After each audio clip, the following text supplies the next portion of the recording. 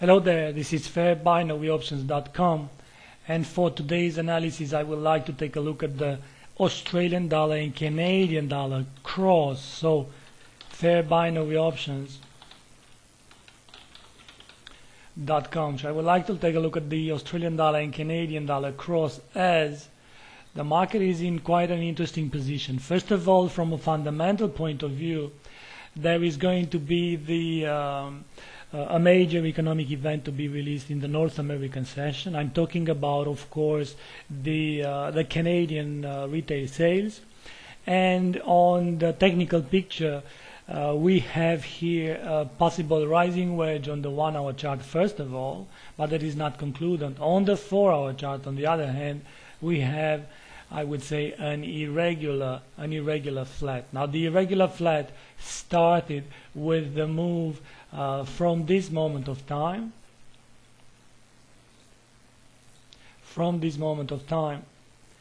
and we have a three-way structure to the downside. This is no impulsive move, as the move is channeling too well, and we have no alternation between the second and the fourth wave, not to mention the extension. And then all this move to the upside is nothing but a corrective wave, and it looks like a correction.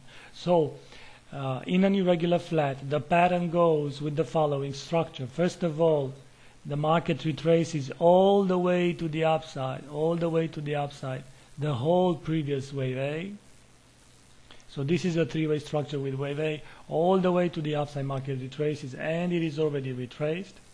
And now we should follow, or price should follow, a five-way structure to the downside to go and break the previous lows. Now the big question will be, where would be the previous lows? I mean, where would be the previous end of wave A, this one being here? Now wave A to the downside can only end either here,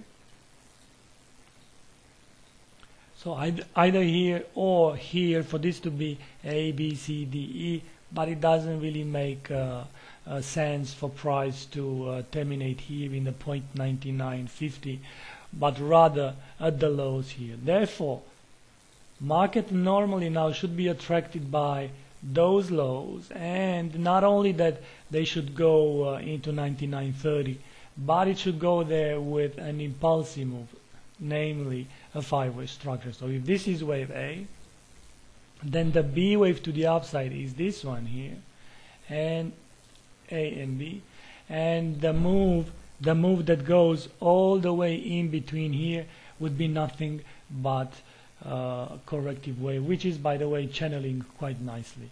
Now if you go and take a trend line and you try to look at this channeling situation that you have on the Australian dollar and Canadian dollar, and then you clone the line, a trend line, and you put it on top of here when the market hesitated, see here, hesitated, and this would be a nice place then to go and buy put options in anticipation again of a five-way structure that is about to come. Now on a terminal pattern here, ideally market should go and break this trend line, but that is not mandatory.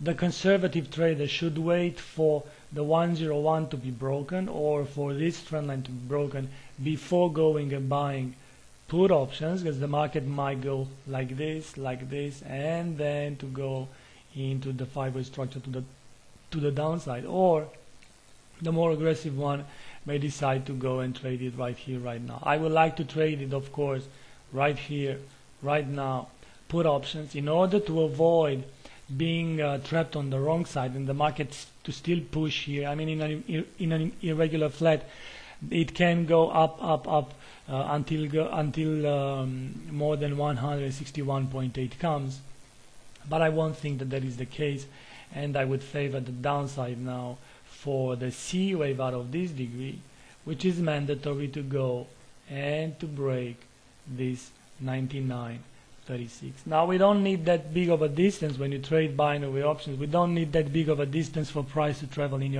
our favor in order for the option to expire in the money. However, it should be enough for our trade here, and therefore let's write on the screen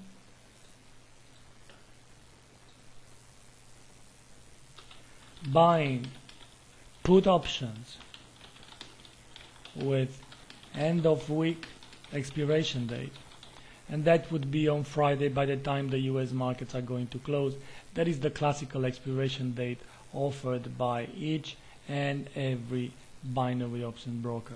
I would say that it is in a topping situation, the Australian dollar, Canadian dollar, despite the inflation in Canada. Now, inflation in Australia. Inflation in Australia came at 0.5%, in line with expectations, but the markets were, let's say, a bit enthusiastic based on the fact that the previous release has been upgraded. This is why the Aussie is on high heels. I would say that either the Canadian retail sales are going to surprise to the upside and will drag the Australian dollar Canadian dollar pair down, or we will have the Australian dollar US dollar to finally correct something in between 94 and 93. It remains to be seen. Thank you for being here. FairBinaryOptions.com.